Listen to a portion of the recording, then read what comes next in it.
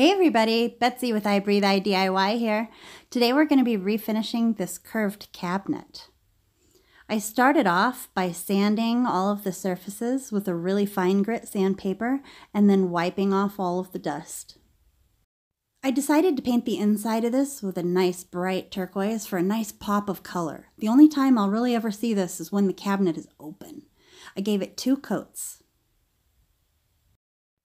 I used latex paint during this tutorial.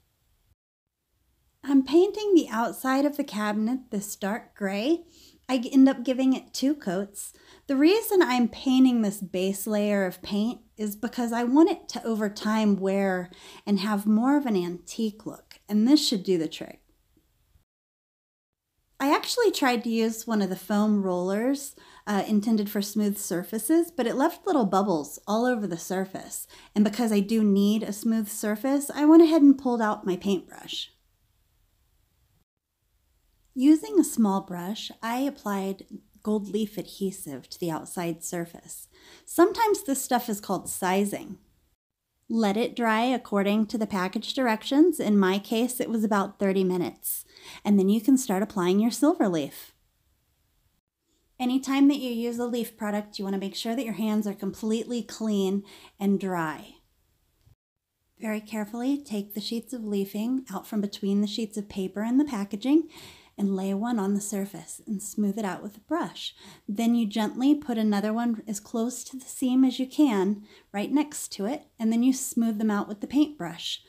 I would use a bigger paintbrush if I were you, but I didn't have one that I wanted to ruin with this adhesive. Just repeat the process of applying adhesive and then silver leaf and smoothing it all out until the whole thing's done.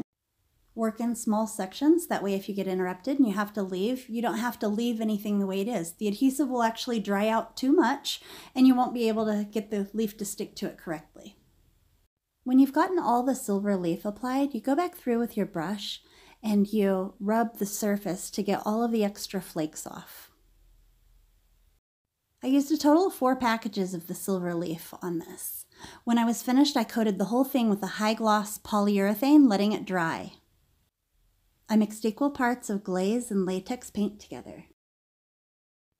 Then I painted all on with a paintbrush into all of the deep spots and crevices on the cabinet, and then taking a clean, damp cloth, I wipe off all of the extra in all of the high spots so that it just leaves it in the relief. Whenever you use a glaze wash like this over top of a leaf surface, you just have to be extra careful that you get all the extra paint off, including the water drops, because they'll show in this mirrored surface. Only thing left is to add some sparkly handles. I hope you've enjoyed this tutorial on this wonderful silver leaf cabinet with glaze wash. I'm Betsy, and thanks for joining me again on IBreatheIDIY.